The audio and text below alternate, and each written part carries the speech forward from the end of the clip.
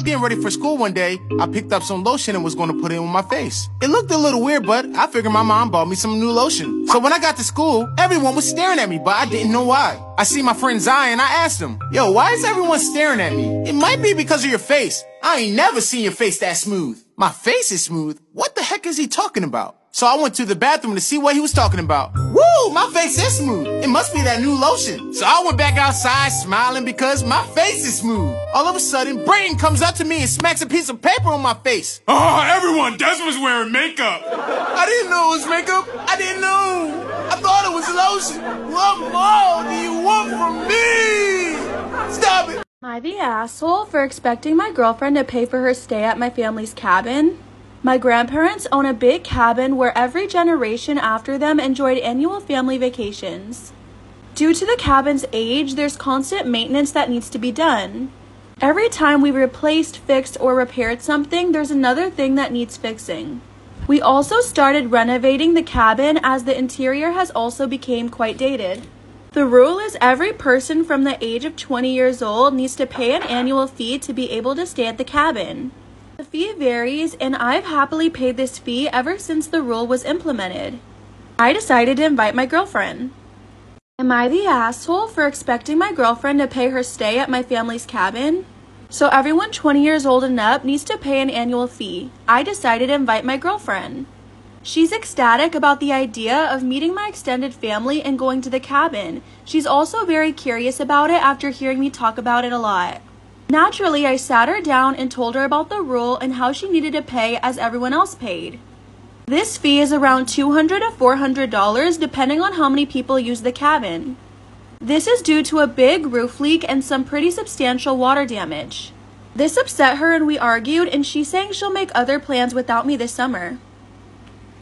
If you scare easily, swipe on. In 1989, a woman started hearing strange banging sounds in her walls and in the ceiling, and then one night the crawl space to her attic was open, so she went to go have a look. When she's just feet away, an old man suddenly appears in the crawl space and looks her dead in the eye before vanishing. There was nobody else in the house. Worried no one's going to take her seriously over an apparent ghost in her house, she ends up calling a paranormal investigator. When the paranormal crew arrived, they were actually very skeptical until they heard loud banging in the attic and they decided to go up and have a look. As soon as the two men get up into the attic, one of them screams and suddenly disappears. The other, who didn't have a flashlight, starts using the flash on his camera to illuminate the attic. And he takes one of the most famous pictures in paranormal history. His partner, who was in total shock, had been lifted off the ground and tied to one of the beams. That was the last night the woman ever stayed in the house. However, it's still being rented out today, but nobody stays longer than 1 or 2.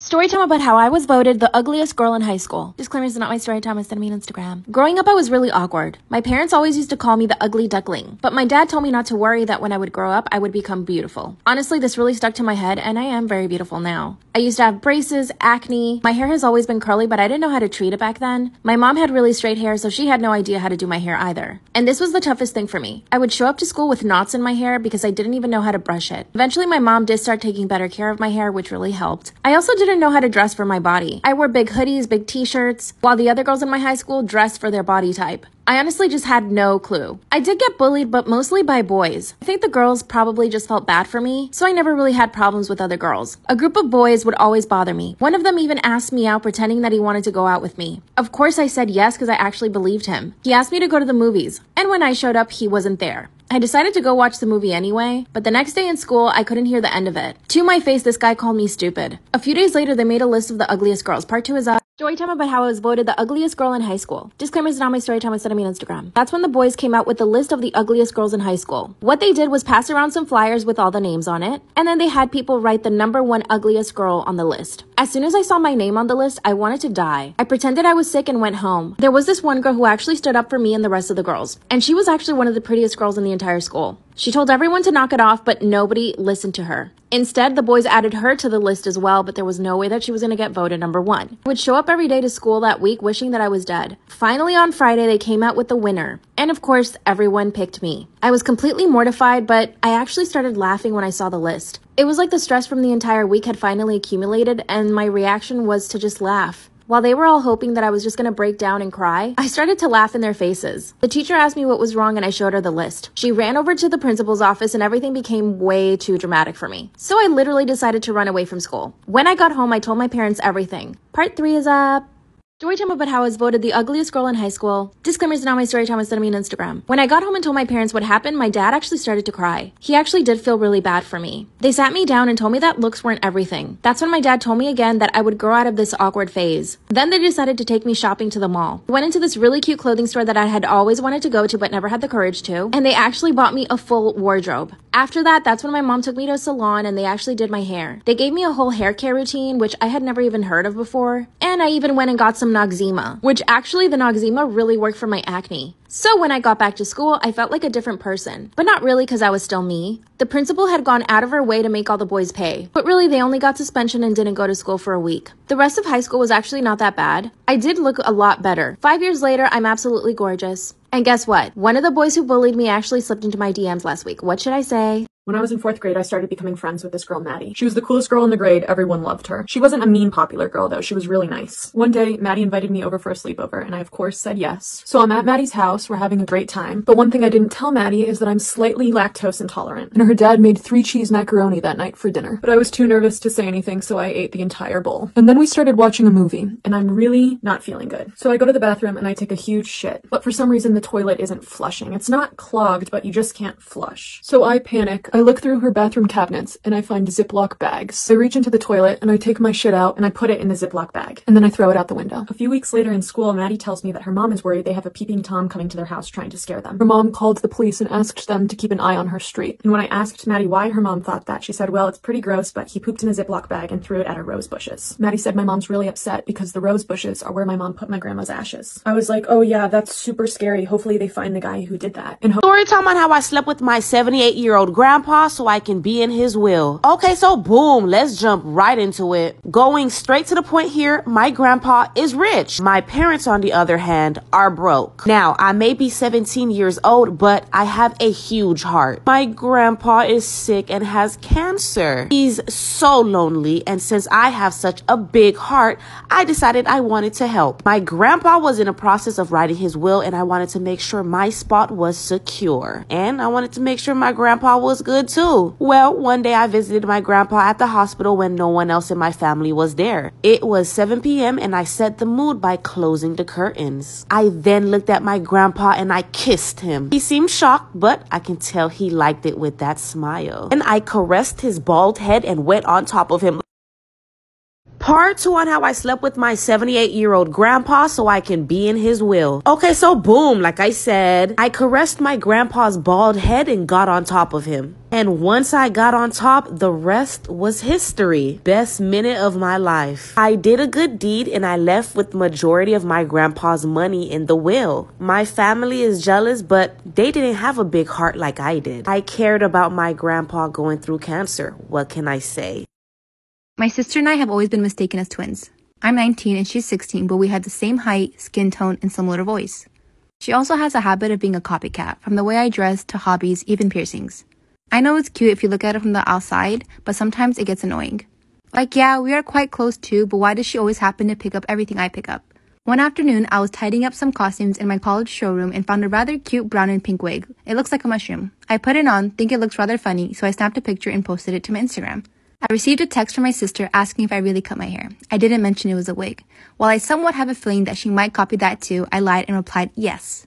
I came home that weekend and lo and behold, my sister emerged with the same silly brown and pink bob cut, except this one is on her permanent hair. She was surprised that I arrived with my hair still long, then realized that I lied to her. She was furious that she had to cut that silly hairstyle because she thought I had it. Our parents think that it's a really bad joke and wanted me to cut my hair too to make it up to her.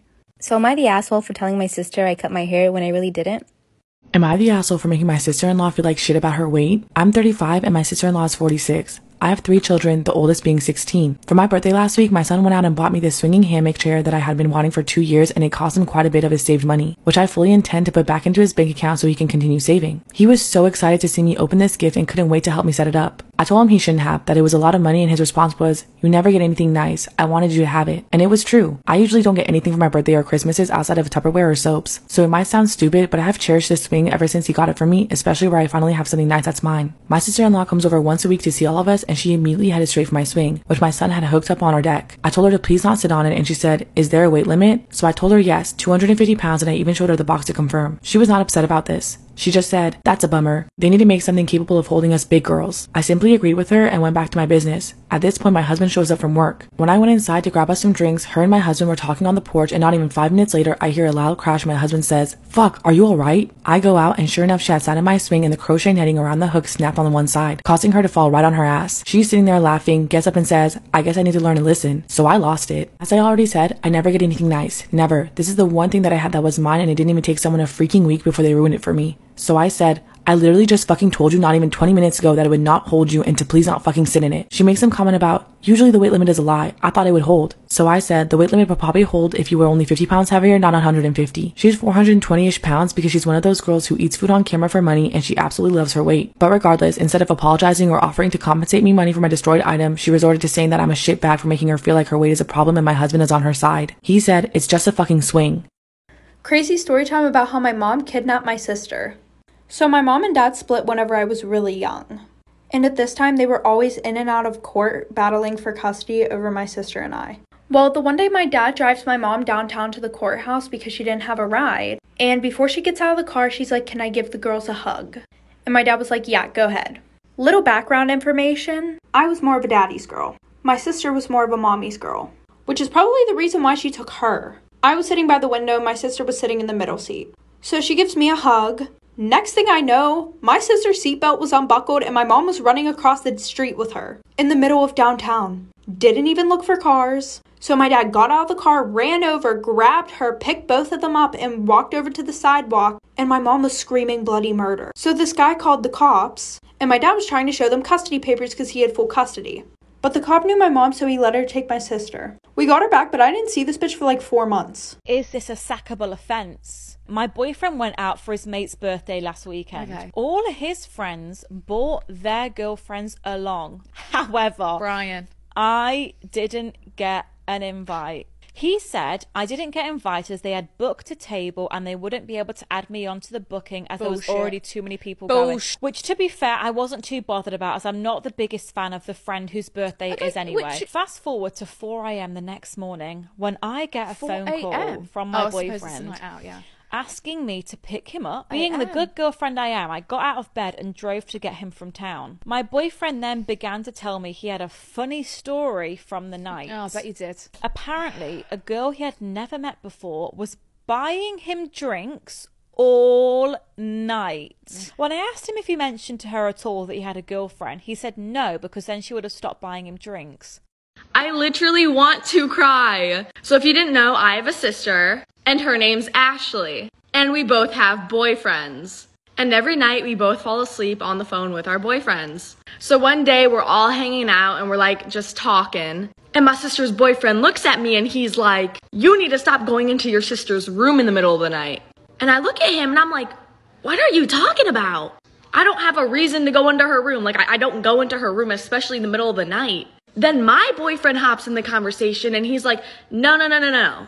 He's like, "No, I hear Ashley go into Kayla's room every night and stare at her." So me and my sister both look at each other and we're like, we don't go into each other's rooms, do we? And we agreed that we do not. And they said this has been going on for months. So for months, somebody or something has been going into me and my sister's room for about 15 minutes every night and watching us sleep. But it only gets worse. Am I the asshole for ruining my sister-in-law's honeymoon by exposing her racism? Disclaimer, this is not my story. My female 27 sister-in-law, female 30, got married last weekend. She's my long-term boyfriend's male 32 sister. They're white and I'm Middle Eastern, dark with black hair.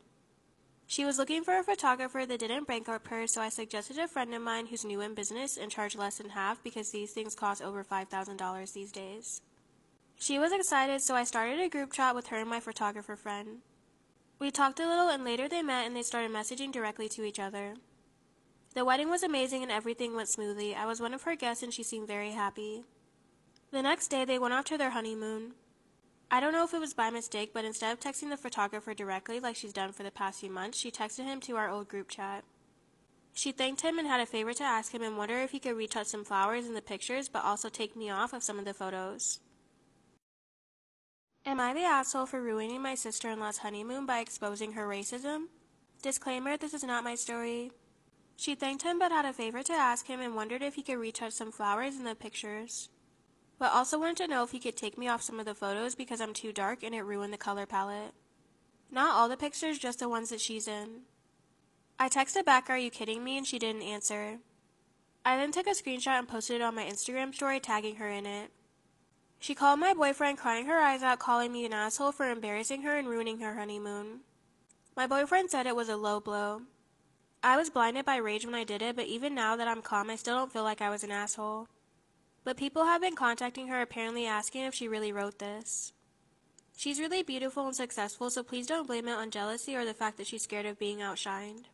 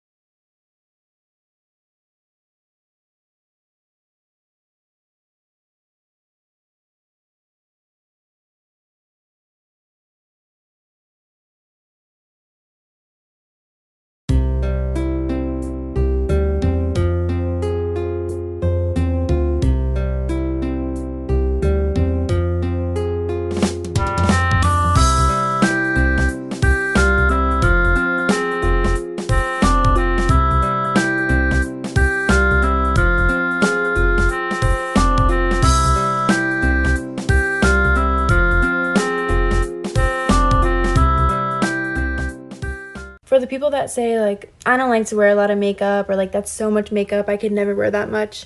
Could you never wear this much, or do you just not know how to do it? I'll leave that there. Just a question.